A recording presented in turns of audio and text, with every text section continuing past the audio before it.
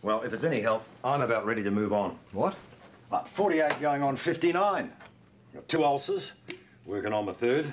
3 ex-wives, working on my 4th. Dave, we didn't expect you to... Hey, I'm not being a martyr here. It's just time for a change. So, who do we replace you with? Prousey. Sunday Forum. What's he like? Me? Hello, I'm Mike Moore. Welcome to Frontline.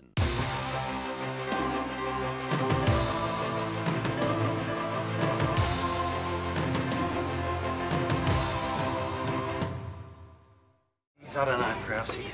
Mate, you nailed that. Yeah, I thought she got me on that welfare on the basis of needs concept. Didn't have my green hat on. Oh, we'll edit it out. Oh, yeah, that'd be good. I mean, I wouldn't want it to appear like a cheat. It's running 20 minutes too long. Oh, sure. Well, you need to edit then, yeah. You xenophobic bitch! Prousey? Well, what's she on about? I mean, some of my best friends are Aboriginal. Well, you're on the council. Yeah, for reconciliation. Mind you, I haven't been to many meetings lately. Yeah, well, you needed to be here hosing down the situation. Well, that's why I haven't been keeping up with my Asian friends. You know how I was saying yesterday, the chances of getting Mel Gibson were, what did I say? 50-50. 90-10. 90-10, wow. Susie just rang, right? He's been wavering, he doesn't want to do any interviews, right? Yeah. Who's he bump into? Bruce Lee. They get talking, and Bruce says, you got to do Mike Moore. He's great. Bruce Lee's dead.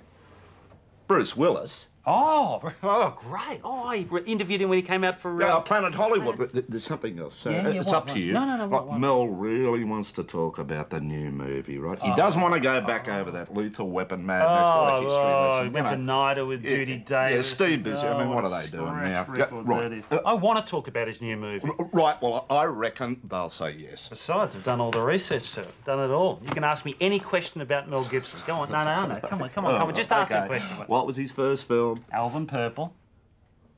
No, it's Mad Max. Alvin Purple. You want to know his second? Storm Boy. He wasn't in Storm. Ah, gotcha. Good trivia question. You know when the Pelican spoke? Mel Gibson's voice. Could I have a look at the research? Yeah, absolutely. You go right ahead. I've memorised it. Yeah, the Pelican's voice, eh? Marty, I have a word. Just remember your golden rules. Make your interviews entertaining. Make sure your host is a ruthless head kicker. Hey, and remember that scoreboard. It's got to be a great fight. Thanks, mate.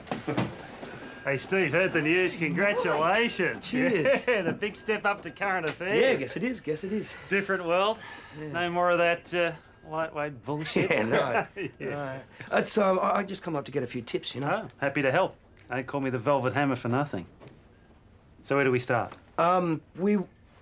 Look, sorry, mate, I've got to go. Oh, sure, you'd be busy as a bumblebee. Yeah. No worries. Listen, but I want to get your input. Yep. For Rick, you know, for the whole interviewing thing. Oh, sure. Well, I guess I got a few flying hours up now. Yeah. But just tell Rick it's pretty simple at the end of the day. Right. Keep your viewers informed, stay an independent arbiter, and never let an interview degenerate into a fight. Well, that's pretty much what Prousey said. Oh, I think this bloke's going to go far. I bet he is. Congratulations, Steve. Cheers, see ya. See you, bro. Now, what did I come up here for? What are these?